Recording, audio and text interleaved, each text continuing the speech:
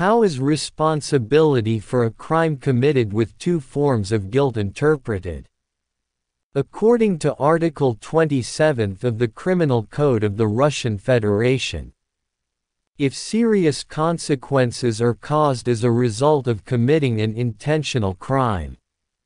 which, according to the law, entail a more severe punishment and which were not covered by the intention of the person, criminal liability for such consequences occurs only if the person foresaw the possibility of their occurrence, but without sufficient grounds presumptuously counted on them prevention, or if the person did not foresee but should have and could have foreseen the possibility of these consequences.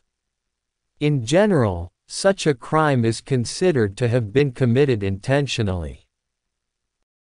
How is responsibility for a crime committed with two forms of guilt interpreted?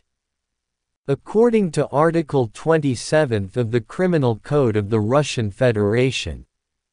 if serious consequences are caused as a result of committing an intentional crime, which, according to the law, entail a more severe punishment and which were not covered by the intention of the person, criminal liability for such consequences occurs only if the person foresaw the possibility of their occurrence, but without sufficient grounds presumptuously counted on them prevention, or if the person did not foresee but should have and could have foreseen the possibility of these consequences.